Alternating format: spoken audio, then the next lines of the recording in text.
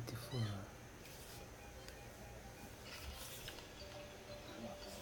Guys, pagpapatuloy natin yung listening audio natin, practice exam 84 hanggang 100.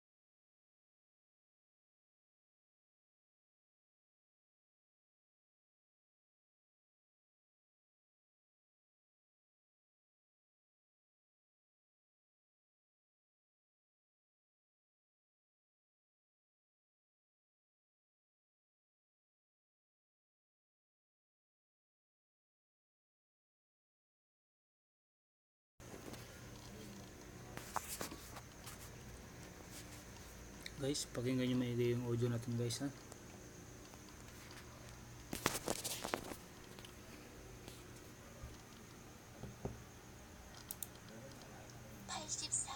문제입니다. 이 여자의 직업은 무엇입니까? 1번 약사입니다. 2번 교사입니다. 3번 간호사입니다. 4번 요리사입니다. Ulitin natin guys yung audio na. 84번 문제입니다. 이 여자의 직업은 무엇입니까? 1번 약사입니다. 2번 교사입니다. 3번 간호사입니다. 4번 요리사입니다. Okay, so sabi niya dito sa number 1, yaksa입니다. Number 2, 교사입니다. Number 3, 간호사입니다. Number 4, 요리사입니다. Ano ba yung ginagawa ng babae o ano yung trabaho ng babae? Ibig nyo sabihin dito, 이 여자의 직업은 무엇입니까? Ano daw yung trabaho ng babae? Okay, so sagot natin dito guys. May number 3. Siya po ay kanhosa. Kanhosa입니다. Yung number 1, yaksa입니다. So, yaksa means pharmacist. Number 2, 교사입니다. Dito sa number 2, teacher. Sa number 4, 요리사입니다. She is a cook. Okay, siya ay chef. Next question. Number 85.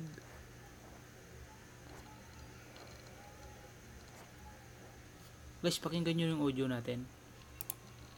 Piplay ko yung audio para marinig niyo.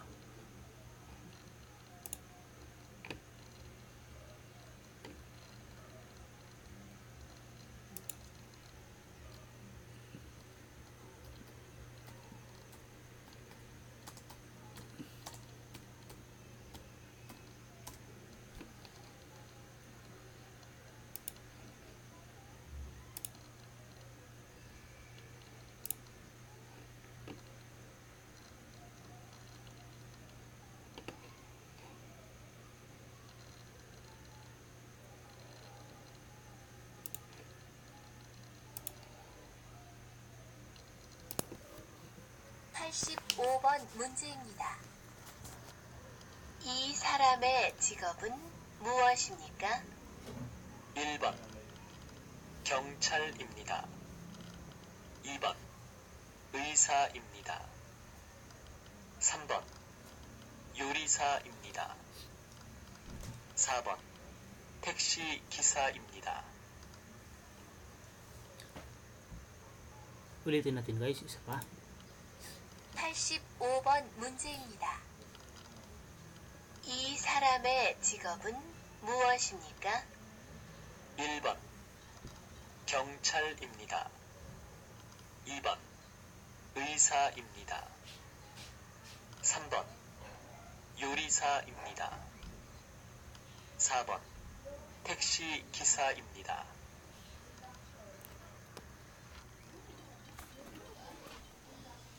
Okay guys, napakinggan nyo yung audio natin. Sabi niya sa number 1, 경찰입니다. Sa number 2, 의사입니다. Sa number 3, 요리사입니다. Sa number 4, 택시기사입니다. Ano po ba yung sagot natin dito guys? So, sagot natin dito is number 1. 경찰입니다. Officer. Police officer. Okay, so yung number 2, 회사입니다. ito yung doctor. Number 3, yorisa, ito yung chef or cook. Number 4, tekshigisa, ito yung taxi driver. So, ang sagot natin guys is 경찰 입니다. Police officer. Next question, number 86.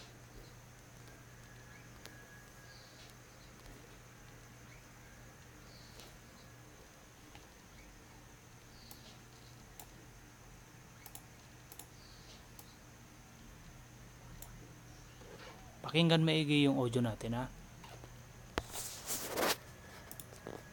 86번 문제입니다. 이 사람의 직업은 무엇입니까?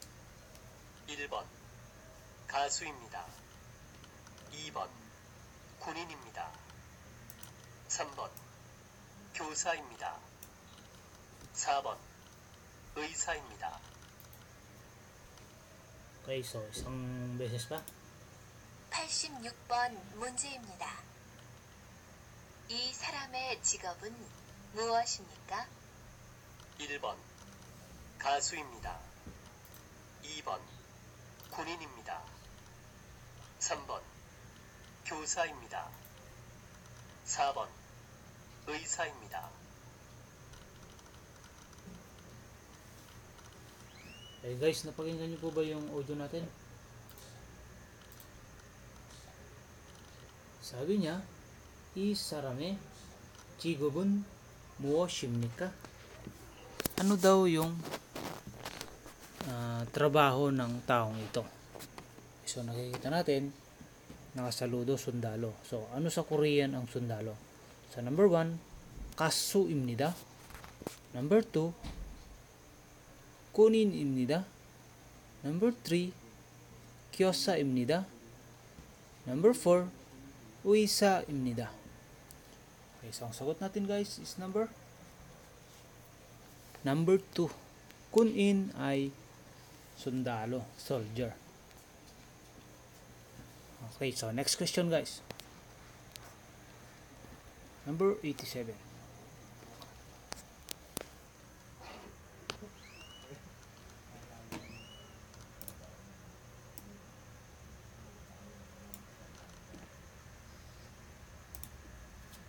(87번) 문제입니다.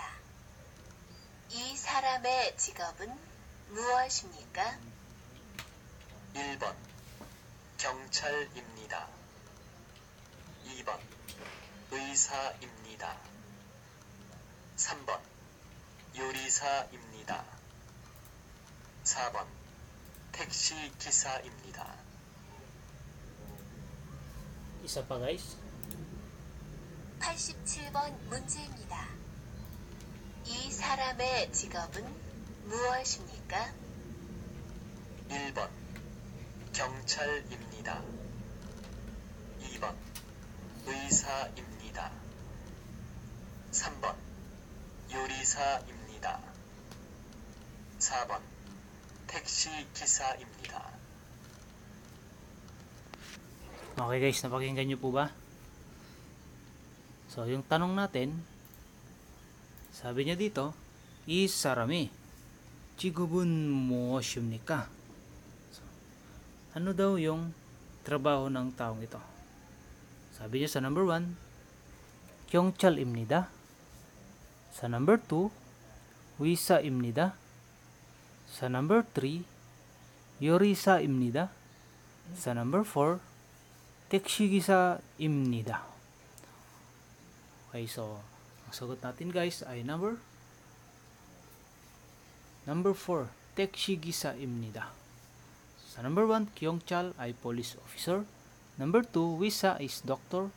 Number 3, 요리사 is chef or cook. Next, question number 88.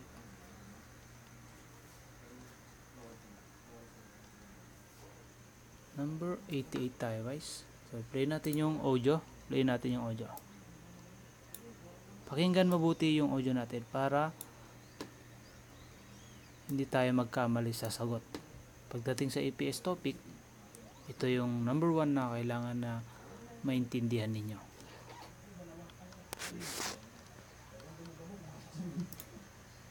(88번) 문제입니다. 이 여자의 직업은 무엇입니까? 1번 의사입니다. 2번 미용사입니다.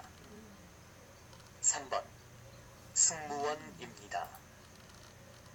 4번 은행원입니다. Ulitin natin guys, isa pa. 88번 문제입니다. 이 여자의 직업은 무엇입니까? 1번 의사입니다. 2번 미용사입니다. 3번 승무원입니다. 4번 은행원입니다. Okay guys, napakinggan nyo po ba? So, dito, ang tanong natin, iyo jawe, chigobun mo shimnika.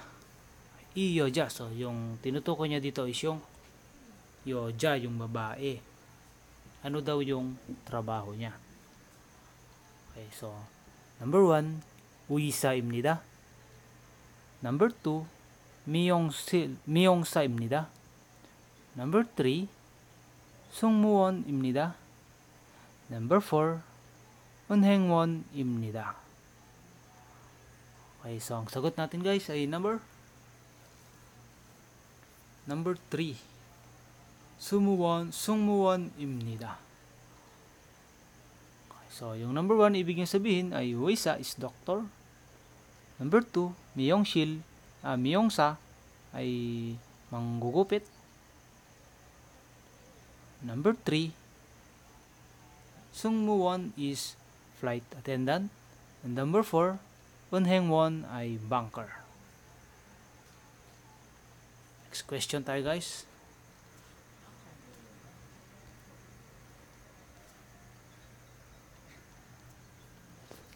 Pakinggan maigi yung audio.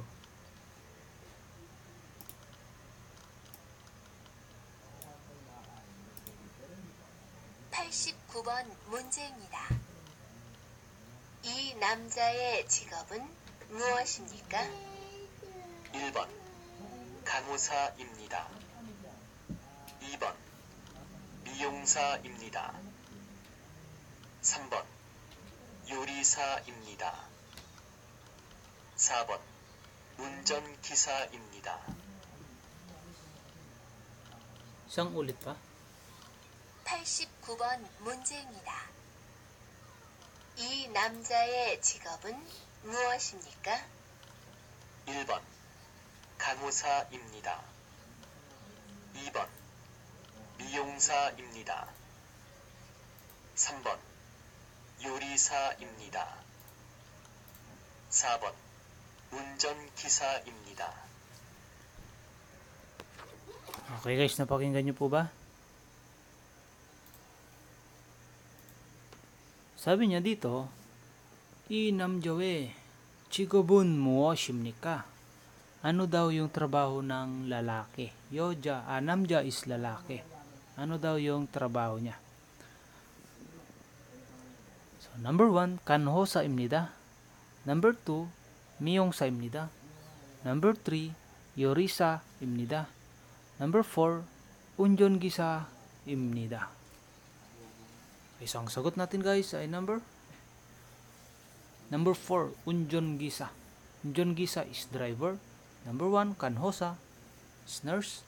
Number 2, miyongsa, manggugupit. Number 3, yorisa, chef or cook. Next question, number 90.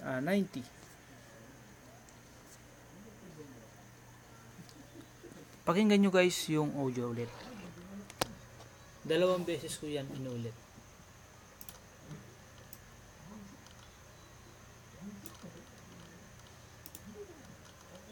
(90번) 문제입니다. 이 여자의 직업은 무엇입니까? 1번 간호사입니다. 2번 미용사입니다. 3번 요리사입니다. 4번 운전사입니다.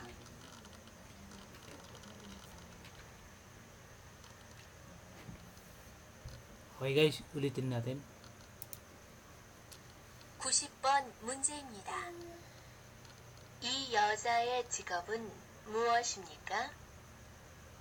1번 간호사입니다. 2번 미용사입니다. 3번 요리사입니다. 4번 운전사입니다. Guys, napakinggan niyo po ba?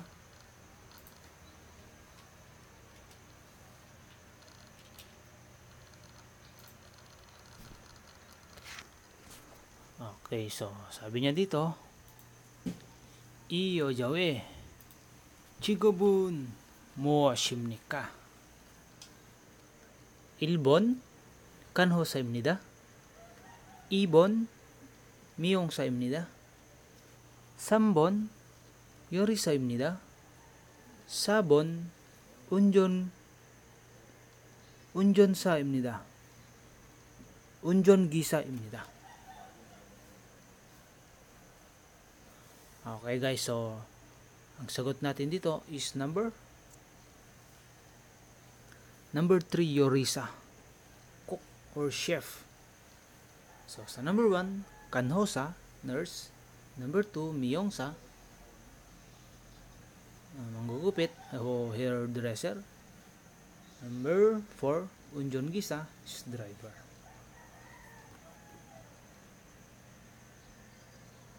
Next question, number 91.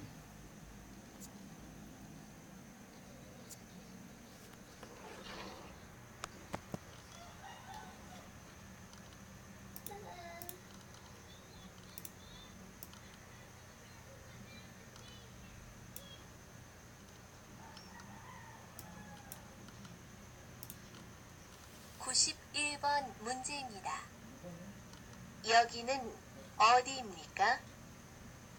1번 시장입니다. 2번 교실입니다. 3번 식당입니다. 4번 공장입니다. Ulitin natin. 91번 문제입니다. 여기는 어디입니까? 1번 시장입니다. 2번 교실입니다. 3번 식당입니다. 4번 공장입니다. Guys, napakinggan niyo po ba? Sabi niya dito, 여기는 어디입니까? 여기는 어디입니까? So, saan ang place na ito? 여기, anong place ito? Saang place ito? Sabi niya sa number 1, 시장입니다. sa number 2, 교실입니다. sa number 3, 식당입니다. sa number 4, 공장입니다. So, ano ba yung place na to? May mga upuan. So, ito ay 교실. 교실 guys, classroom. Sa number 1, 시장, market. Sa number 3, 식당, restaurant. Sa number 4, 공장 is factory. Next question.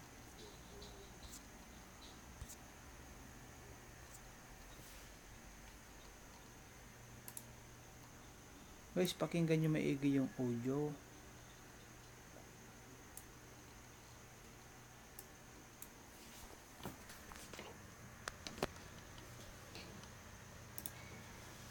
(92번) 문제입니다.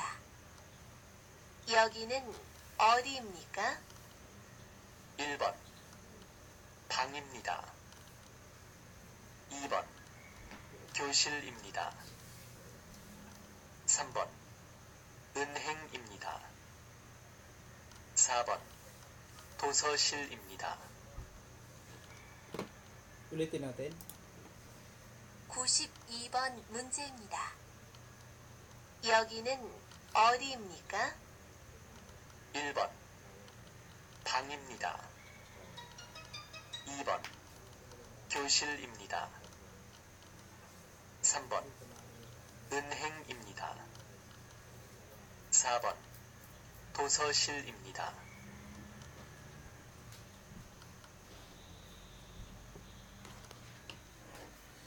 Okay guys, so napakinggan nyo po ba guys? So, sabi niya, 여기는 어디입니까? Where is this place? O kaya, what is this place? So, sa number 1, 방입니다. sa number 2, 교실입니다. sa number 3, 은행입니다. sa number 4, 도서실입니다. Okay, so ang sagot natin guys, ang sagot dito ay number 1, 방입니다. This is a room. It is a room. Number 2, 교실, classroom. Number 3, 은행, bank. Number 4, 도서실입니다 is library. 도서관, 실 is room. Tama. 도서실 is library. Next. Number 93.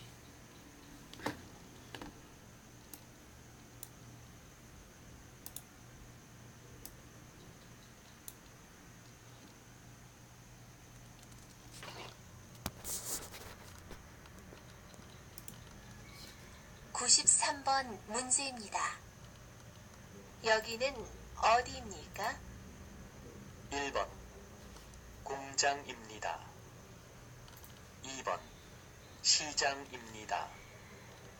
3번 은행입니다. 4번 식당입니다.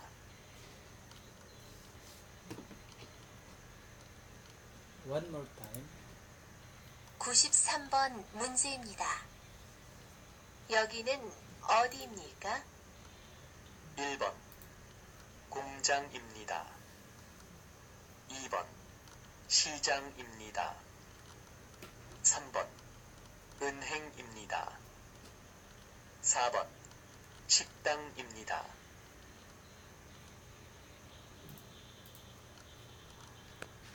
Okay guys, so napakinggan nyo po ba? 여기는 어디입니까? Where is this place or what is this place? Number 1, 공장입니다. Number 2, 시장입니다. Number 3, 은행입니다. Number 4, 식당입니다. Sagot guys is number 1, 공장 ay factory. Number 2 naman, sijang, market. And number 3, unheng ay bank. Number 4, sikdang is market. Next question, number 94.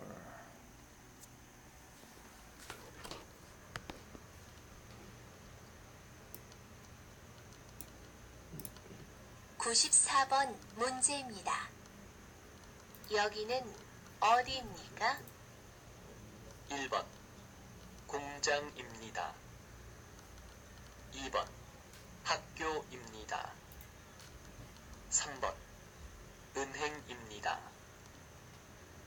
4번 슈퍼마켓입니다.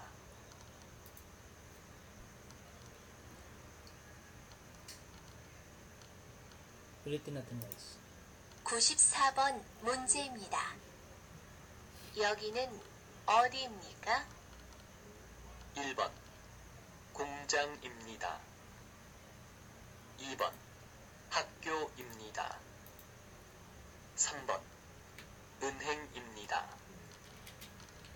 4번 슈퍼마켓입니다.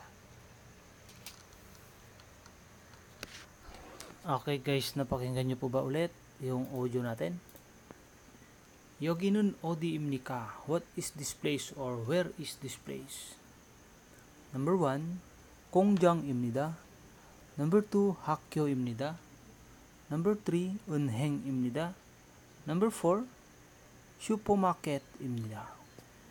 So, sagot natin guys dito ay number Number 4, 슈퍼마켓입니다. Number 1 is factory. Number 2 is school. Number 3, bank. Next question.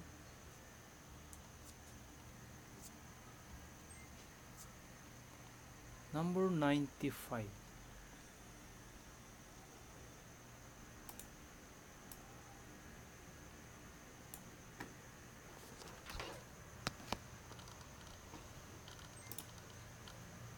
(95번) 문제입니다. 여기는 어디입니까? 1번 교실입니다. 2번 시장입니다. 3번 사무실입니다. 4번 지하철입니다.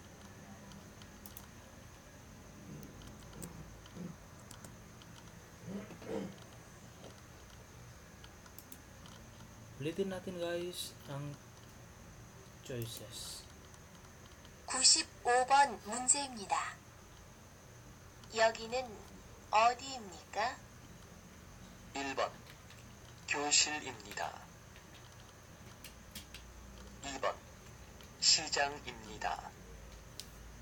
3번 사무실입니다. 4번 지하철입니다.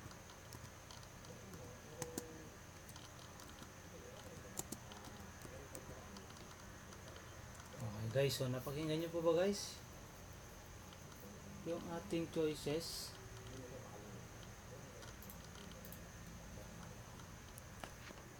여기는 어디입니까? Where is this place or what is this place? Okay, so number 1, 교실입니다. Number 2, 시장. Number 3, 사무실. And number 4, 지하철.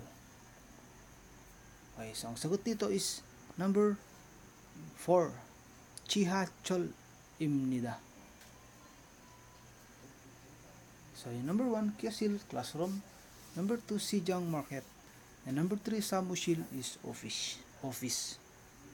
Next question, number 96.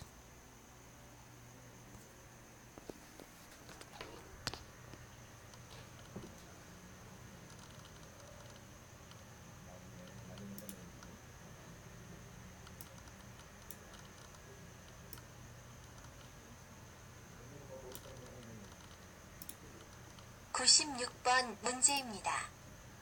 여기는 어디입니까?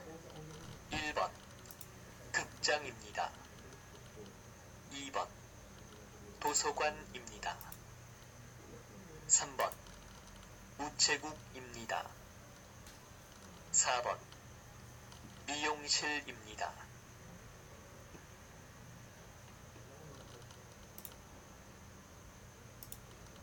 (96번) 문제입니다. 여기는 어디입니까? 1번 극장입니다. 2번 도서관입니다. 3번 우체국입니다. 4번 미용실입니다.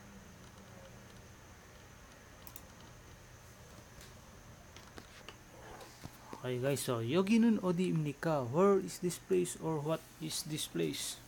Number 1, 극장. Number 2, 도서관. Number 3, 우체국. Number 4, 미용실.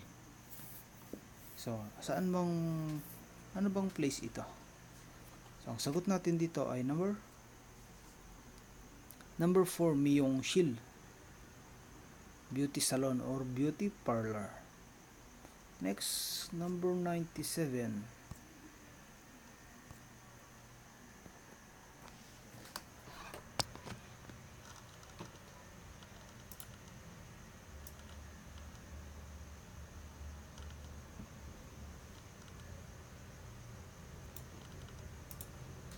(97번) 문제입니다.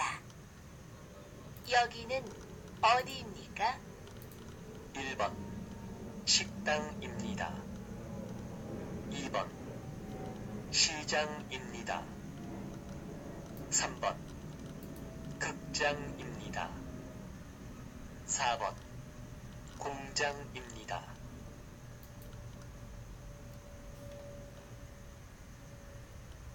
One more time. 97번 문제입니다. 여기는 어디입니까? 1번 식당입니다. 2번 시장입니다. 3번 극장입니다. 4번 공장입니다.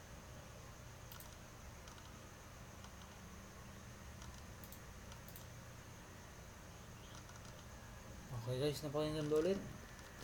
Sabi niya dito, sa tanong, 여기는 어디입니까? Number 1, 식당입니다. Number 2, 시장입니다. Number 3, 극장입니다. And number 4, 공장입니다. Saan bang place to? Anong place ba to? Sa market ba? Sa restaurant? Sa cinema? O sa factory? Sagot natin guys is number 2. Sijang is market. Number 98.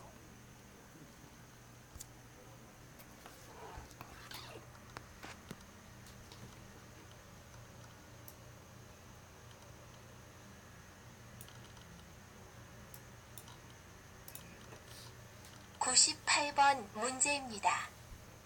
여기는 어디입니까? 1번 주유소입니다. 2번 주차장입니다. 3번 돼지우리입니다. 4번 슈퍼마켓입니다.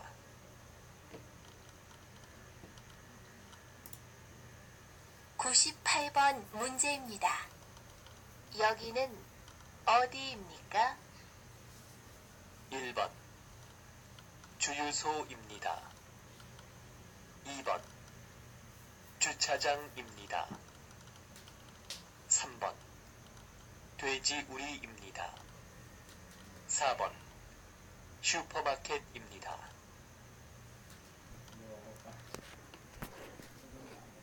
여기는 어디입니까?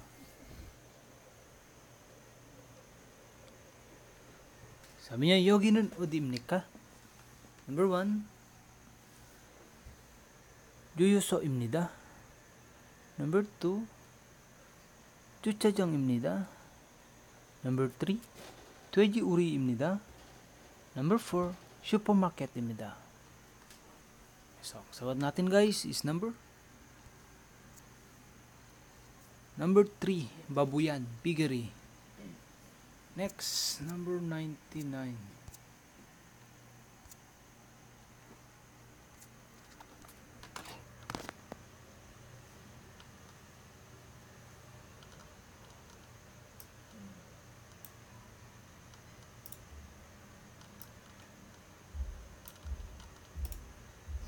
(99번) 문제입니다. 여기는 어디입니까? 1번 도서관입니다. 2번 대사관입니다. 3번 우체국입니다. 4번 소방서입니다. Ulitin natin. 99번 문제입니다. 여기는 어디입니까? 1번 도서관입니다. 2번 대사관입니다. 3번 우체국입니다. 4번 소방서입니다. Sabi niya dito, 여기는 어디입니까? Where is this place? Or what is this place? 1. 도서관입니다. 2. 대사관입니다. 3. 우체국입니다. 4. 소방서입니다. Ay, kung makikita natin yung nandito sa ibabaw,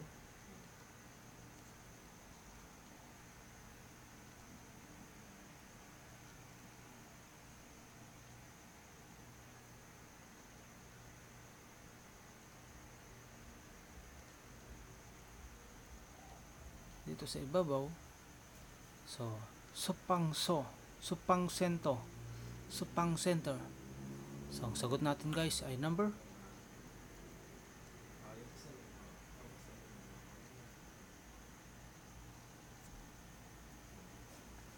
number 4, Supangso입니다. Next, number 100. Last number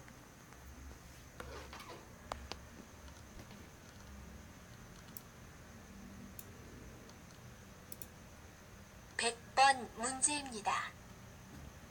여기는 어디입니까? 1번 공항입니다. 2번 기차역입니다. 3번 지하철역입니다. 4번 버스 정류장입니다. ulitin natin. 100번 문제입니다. 여기는 어디입니까? 1번 공항입니다. 2번 기차역입니다. 3번 지하철역입니다. 4번 버스 정류장입니다.